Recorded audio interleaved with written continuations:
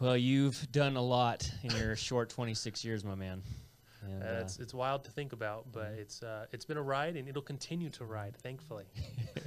Well, I always love watching you on Facebook, or we'll text each other back and forth every once in a while. No, and, for sure.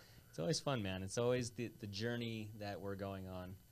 And everyone's on a different one, and if you tell yourself that, it's all good. Yeah, it's true. Just drive to the car show. You can just car drive show of life. You can just drive to the car show like myself. Yep. Just go to the car show, But yeah, everyone's on a different journey. It's the one thing definitely my parents have etched into my head. Everyone's on a different journey, baby. That's it. So, in final words, what wise words would you share with the Red Tie community and all your millions of fans that are going to tune in to watch this? My millions of fans. You really hyped it up like I have a million fans. I don't even have a million. Wait, you don't have a million fans? Why are you on the show? I'm trying to siphon off your audience, man. Okay, riding the coattails, okay.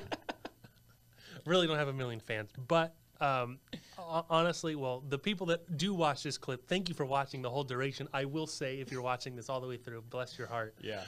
If I had to tell anybody anything that was around my age, I would tell them, keep going. There's nothing stopping you, and I think that might get played around as we're done. You hear that from lots of people, but I hope if you hear it from me, keep after it. Keep being resilient in what you're doing.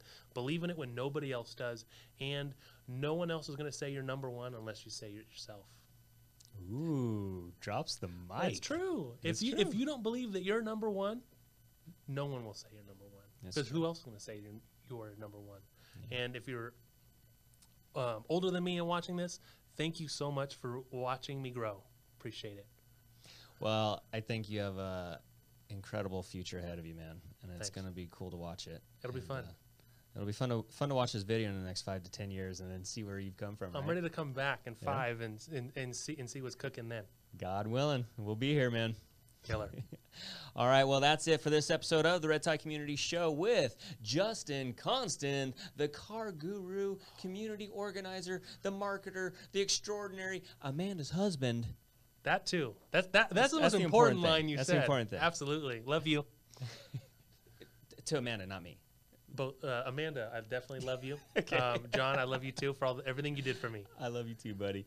And that's it for this Red Tie Community Show. John Butler, the ball guy in the Red Tie, Justin Constant saying, see you in escrow. Bye.